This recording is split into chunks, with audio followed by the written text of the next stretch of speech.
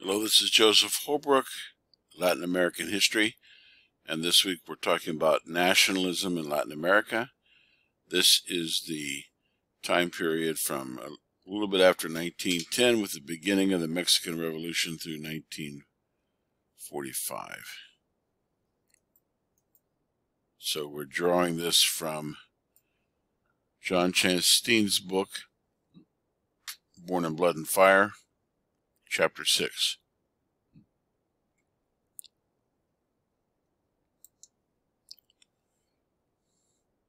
Here's a famous mural of Frida Kahlo, the wife of Diego Rivera, handing out rifles.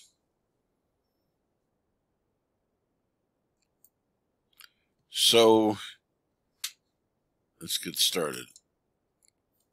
In this period of time, we have Mexico, Brazil, and Argentina will be our case studies. Each of them experienced neocolonialism up to about 1930. In the case of Mexico, with Porfirio Diaz, and Brazil, Brazil's first republic, and in Argentina, you had Buenos Aires, and you had the rise of the populist class. Then nationalism began around 1910 in Argentina. That was the Radical Party. It was driven by the ballot box. It displaced the landowning oligarchy, but remained mired in traditional patronage politics. In Brazil, you had Getulio Vargas during this period of time, who was an authoritarian. And in Mexico, you had the Mexican Revolution, and then you had the presidency of Lázaro Cárdenas. So, national identity. For a nation to be united internally, they have to know who they are. They have to need clear and positive sense of national identity. For centuries of Latin American transculturation, the creative process of cultural give and take had given rise to a multitude of differences in speech and customs and attitudes intertwined with the process of transculturation. The process also of race mixing had created national populations that were distinctive. This brings us to American nativism. During the colonial period, European rulers had assigned American difference a negative meaning, essentially a political act, to be an Americano. Then independence-minded Creoles reversed that attitude in their nativist rhetoric in 1810 to 25. Americanos, you are the true sons of the soil, was the saying. Again, as a power move, as a matter of politics.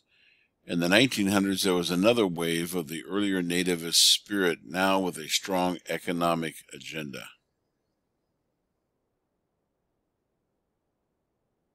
An example of this nativism or mulatto nationalism was Nicholas Guillen. He celebrated two of his grandfathers, the slave and the conquistador, in his poem The Ballad of the Two Grandfathers in 1935. Let me see if I can find the picture here.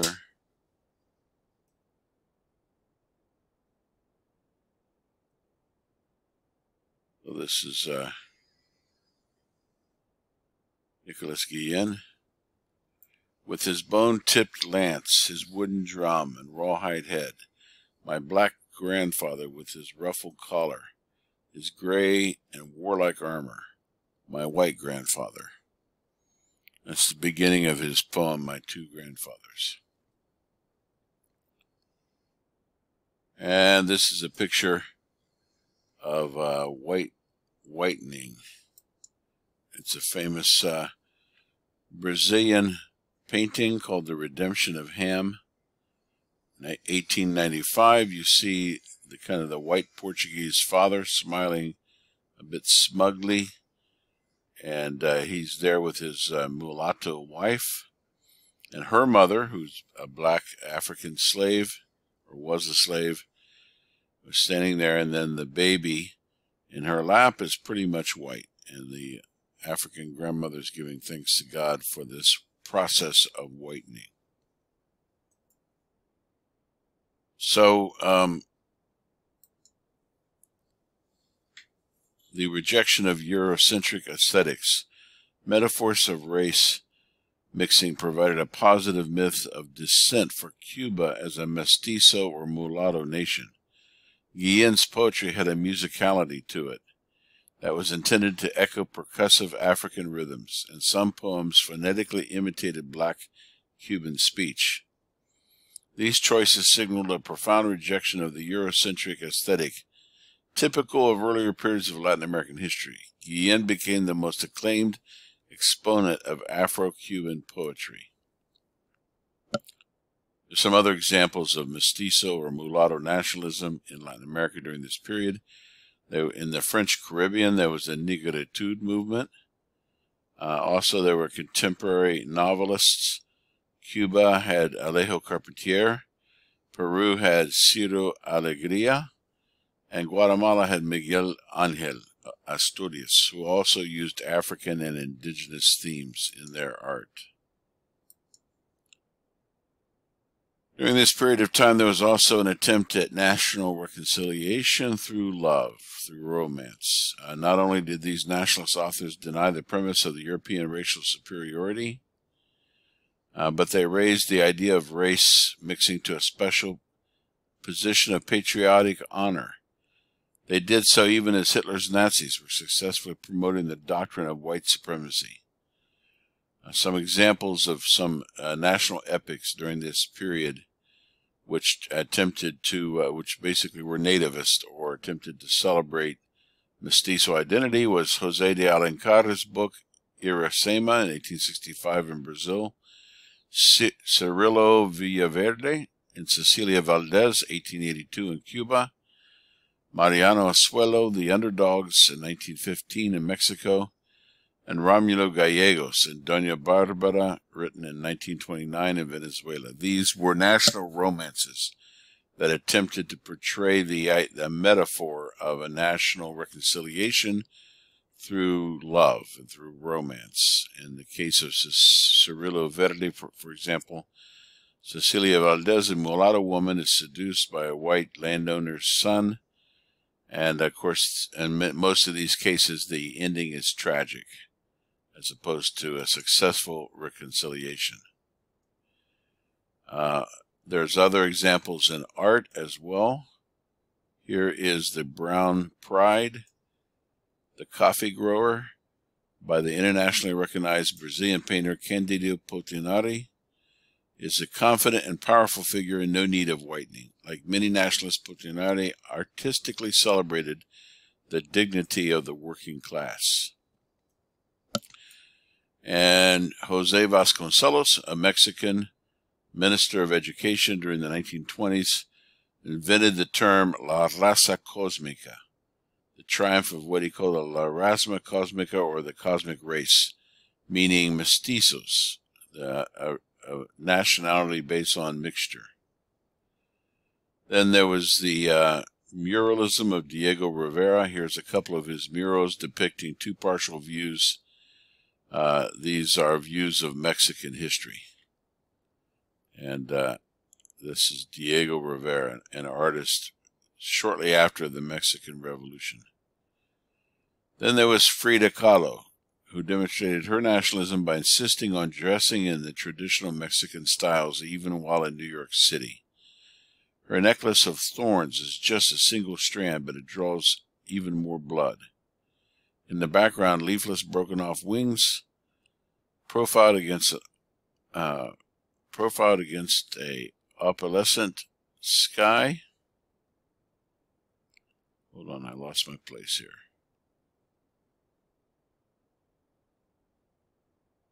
Looks like dead twigs woven into Frida's necklace. In the self-portrait with a hummingbird. No doubt that the dry white buds that mingle with the twigs and that drew from Frida's headdress likely also referred to her desolation. So this is nationalism in the arts, reflected in Diego Rivera and Frida Kahlo in Mexico. Everything national had become fashionable. Folk music expressed through corridos in Mexico and dance, jarabes, traditional dishes, tamales and moles, old-style street theater, carpas, and artisan objects like Frida's papier-mâché skeletons. Mexican movies featured musically macho charros like Jorge Negrete, a Mexican version of the U.S. singing cowboy, now competed with Hollywood. The nationalism of many Mexican revolutionaries had Marxist overtones. Also, there was nationalism in Peru. I spoke last week about Victor Raúl Aya de la Torre, who led the Peruvian nationalists mostly from exile. He was first exiled from Peru in 1920 for leading student protests against Peru's pro-U.S. dictator. In Mexico, whose revolution was strongly impressed him, the young radical intellectual founded an international party, the Popular American Revolutionary Alliance, or APRA, as a kind of collective self-defense against economic imperialism in Latin America. Also in Peru, you had a thinker and philosopher named Jose Carlos Mariátegui, who imagined an indigenous socialism combining Inca models with Marxist theory. But Peru, when compared to Mexico, remained more ethnically split. The highlands were heavily indigenous, and the coast was more black and white. Consequently, indigenismo was less successful as a unifying force in Peru, since it was so divided.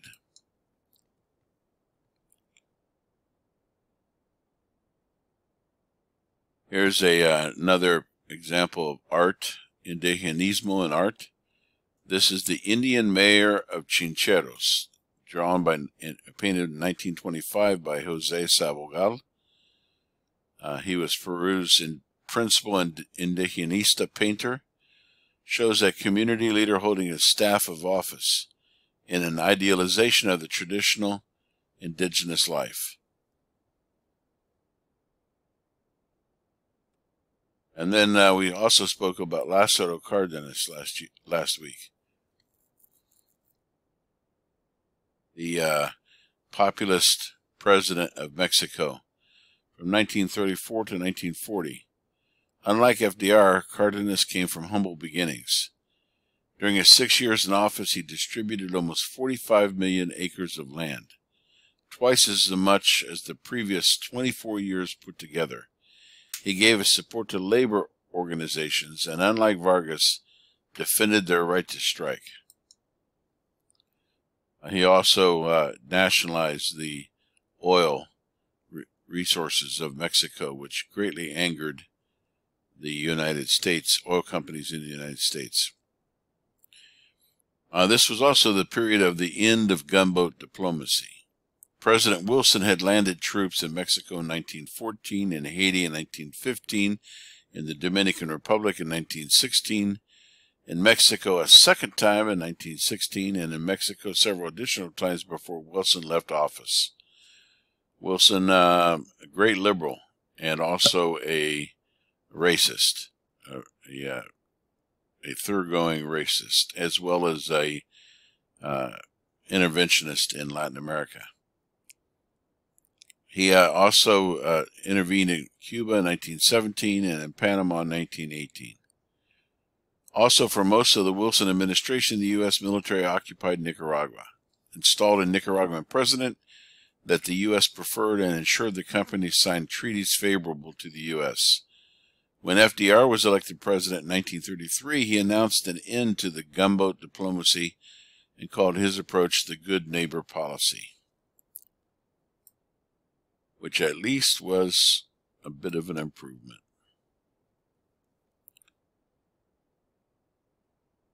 The good neighbor policy. Here's a picture of FDR with Getúlio Vargas of Brazil. Good neighbors. Brazil collaborated with the United States in World War II. ISI was a import substitution industrialization economic model known as ISI, In the 1930s, as the 30s progressed through the Great Depression, an important phenomenon occurred, a positive side effect of the collapse of international trade. With the onset of the Great Depression, the export economy of neocolonialism collapsed. This led many Latin Americans to try to shift their priorities to developing their own industrial capacity, called import substitution industrialization. So the idea was, by having heavy tariffs and giving a competitive edge to your local or domestic industries, they could produce things competitively that were being produced in other countries. Heavy industry involves producing durable goods like cars, radios, and refrigerators. Heavy industry required equipment that simply had to be imported. In other words, precise equipment for manufacturing. And it required steel.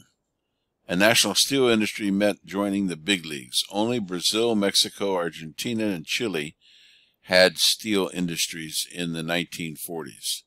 Smaller countries like Nicaragua and Honduras were unable to implement ISI because they had no steel production.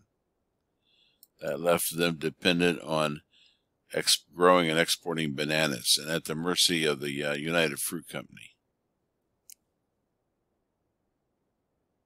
Here's a picture of Getúlio Vargas, the leader of Brazil between 1930 and 1945.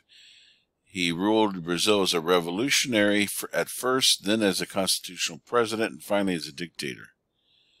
In 1951, he was elected for a final term, which ended with his suicide, oddly enough. Another interesting character during this period of time was Carmen Miranda. You'll see her in some Hollywood films during this time. She was a Brazilian actress and dancer that rode the new nationalist samba music to stardom. When she went viral in the United States as an exotic symbol of South American and Brazilianness, she developed an exaggerated customs emphasizing fruits. This was not, Brazilians didn't go around wearing these hats, in other words. This was for consumption in the United States. And there's a couple links that you can look up on YouTube. Chicka Chicka Boom Chick and Donald Duck and Zay Carioca. I'll play those in class rather than here today. So this pretty much brings us to the end of our chapter. I just mentioned one more thing, and that is mulatto nationalism or mestizo nationalism was a sweeping transformation of public culture. It suggested that Latin America's bitter legacy of racial hierarchy and political exclusion was fast disintegrating.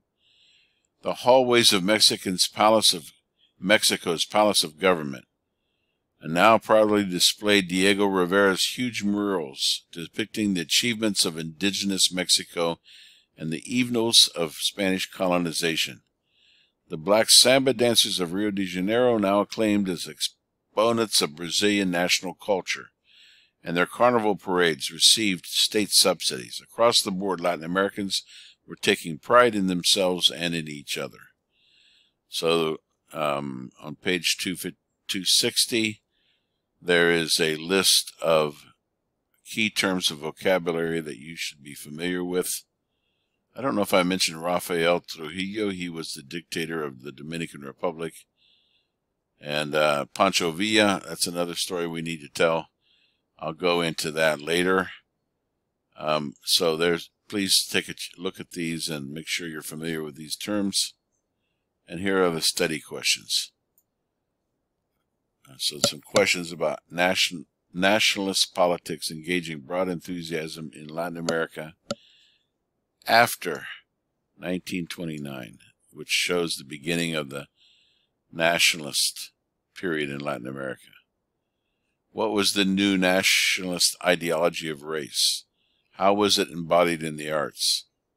Be prepared to talk about what is import substitution and industrialization. Why did nationalists often appear as revolutionaries? Was the nationalist movements right or left? We could say the same thing about the populists. Okay, that's all I got for today. I'll see you next week.